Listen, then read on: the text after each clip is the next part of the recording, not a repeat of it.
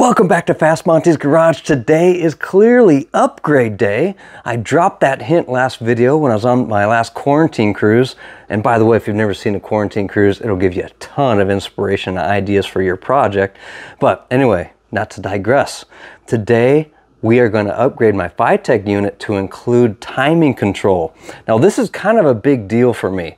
The reason is, a couple of years ago, another video, so I'm dropping videos like crazy, but I plumbed the rear of my heads with AN lines to increase the cooling efficiency back there. That works for Fords and Chevys too. But I had so much plumbing going on, I had to remove the vacuum canister off of my HEI distributor because it wouldn't fit.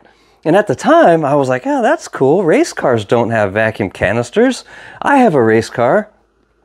No, I don't. I don't have a race car. I have a street car.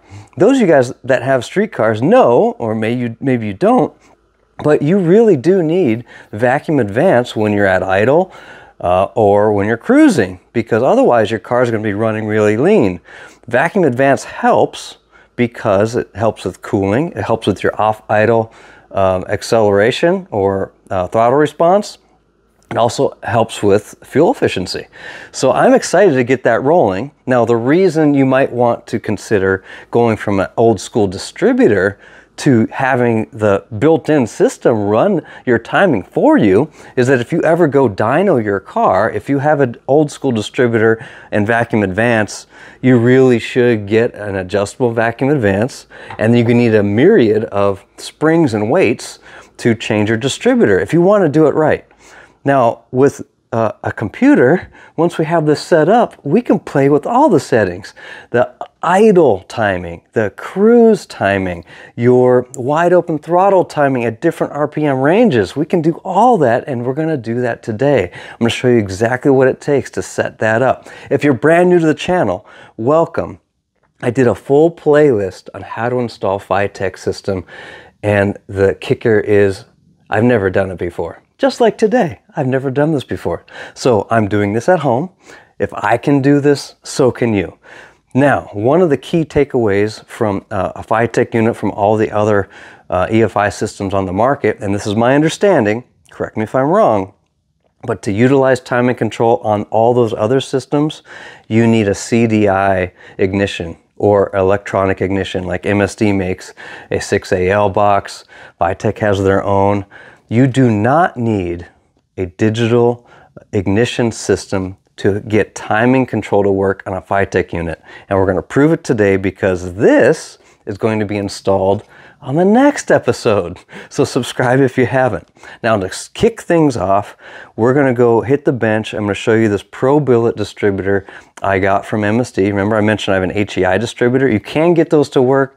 It's a pain in the butt. And as you guys know, I've had issues in the past with my HEI unit. So I'm just yanking that and we're upgrading to this. So let's go hit the workbench, show you what you need to do, or what distributor you need, and go from there. All right, team, before we dive into the guts of a distributor, we need to really talk about timing real quick.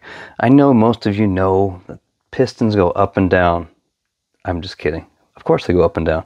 Now, the perfect location for a piston to be at before our fuel mixture explodes to push the piston down is actually around 15 to 20 degrees past top dead center. So this vertical line represents top dead center. I'll just put TDC here. And this measurement is about 20 degrees. So our crank angle is about 20 degrees past center. So the piston is already moving down and we get our bang, so to speak. Now, in the real world, our engine is actually firing before top dead center. So it's called BTDC on this side. And that measurement is how we determine our advance. Now, I wrote down some notes about where I'm currently set up. So my base timing, we're going to refer to these numbers later. So this is why I want to talk about it now. So my base timing, so when you set up your engine, your old school engine, you're setting up a distributor with no vacuum advance when you first build your car, that's the measurement you're using. So 13 degrees Our distributors have mechanical advance in them, and we're going to talk about this in a second. Mine is 24 degrees all in at 2500 RPM. So that means at wide open throttle, I'm at 37 degrees advanced timing. And at cruise, this is where it gets interesting because I don't have a vacuum canister. Those of you guys have a vacuum advance. Imagine that you're cruising at 2500, your mechanical is 37 degrees, you add 15 degrees of vacuum, roughly. That's over 50 degrees of advance. Okay, so now what does that mean? Great question. So let's use this real quick. So if this is used to degree your cam. I did a video on this too, but we're going to use the vertical here as top dead center. So this mimics our harmonic balancer, if you have markings on your harmonic balancer and your timing markings, okay? So I'm at 13, so that means right here at 13 degrees, this is where the harmonic balancer is. That means the piston is approaching top dead center because this would be rotating clockwise, and there's top dead center. So at 13 degrees is my base timing. Now when someone says you advance your timing, that means you're adding numbers here. You're adding, so that means this mark is going this way. That's called advancing your timing. Retarding your timing is going the opposite way. So I know it gets confusing. So when we're at idle and you have a vacuum canister and you have the 13 degrees, most vacuum canister or the vacuum advances are another 15 degrees. So you're at 28. So you're like right here when the engine or the distributor is telling the spark to fire. It's crazy, right? Crazy to think about that. So, and that's okay. At idle, your engine's not under load, it's under vacuum. It needs more time to burn through that weaker mixture. And it sounds counterintuitive, but that is the moral of the story. So now let's look at the distributor. All right, here's our Pro Billet. I took the cap off to show you the weights and springs that I referenced earlier about changing it. Because the way this works, if you can imagine, this is spinning at 2500 RPM. The centripetal force will force these weights outward. Now watch what happens with this axis. You see these holes? I'm going to do my best not to turn the distributor base, but watch it pivot. Do you guys see how it's pivoting? I know it's tough to tell, but it is moving off axis because it's rotating and advancing that curve. Now, what we need to do here is we have to prevent that from happening now because we're going to have the computer change the timing. So that's one reason why you should get a Pro Billet or a distributor that you can lock that out. So I will walk you through that in a second. So another beautiful thing about a Pro Billet distributor, it looks gorgeous for one, but there's no vacuum advance to worry about because obviously you don't need it. But you also need what's called a 2-wire setup because on the FiTech throttle body, look, there's a cable, it just plugs right in. And that's for timing control. How beautiful is that? Now, those of you guys might be wondering, why is this not in my car? Because I have another one in my car for port injection, which we did a few episodes ago. Go check out that video if you missed it. But next step here is we have to lock this out, and we're going to go through that process. All right, so I took the weights and springs off. We have to take that nut off, but we have to pull this section out, which is connected all the way to the cam gear, and then take that nut off, spin this 180 and then relock it down to that hole, which is not slotted. That's what locks it out for us. Yep, fun never stops over here. So what I suggest you do is you find a drift. It almost matches the idea of this roll pin. And I'll obviously have a 2x4 supporting it. This pin is straight up and lightly tap it out. All right, there's a little bit more than light tapping, but anyway, I got the pin out. Now you can take your cam gear off. You can set that aside, but make sure these little retainers here, these washers, go with it and in the same orientation. So I'm just going to put them right on top of my cam gear over here so I know. I won't forget. Now I can loosen up this nut and slide that shaft out. Okay, got the lock nut and washer off of there. Now we can slide that top piece off like that. Rotate this around. Actually, we should probably remove this. Remove that bushing. And now we're going to put it back in this hole.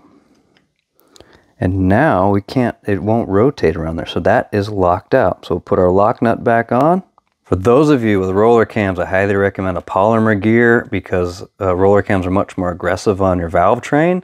And you can easily do some damage to your steel cam gear. And if you do that, you run the risk of ruining all your bearings in your engine. So good peace of mind. This isn't cheap, it's $140, but if I shred this, I just replace that. I don't have to replace anything in the engine. That's why it exists. So I'm gonna go ahead and reinstall this with those bushings and we'll go from there.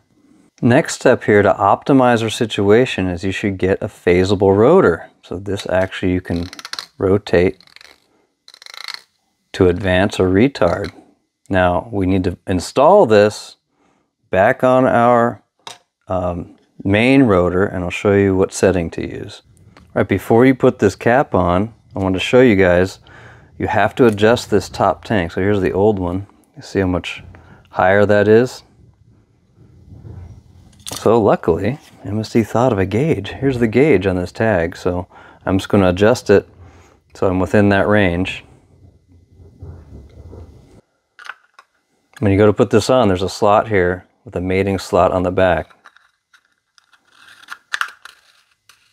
And once you're centered, now what we need to do is, depending on your distributor, because if you have a Chevy, your distributor rotates clockwise. If you have a Pontiac, like me, or a Ford, your distributor rotates counterclockwise.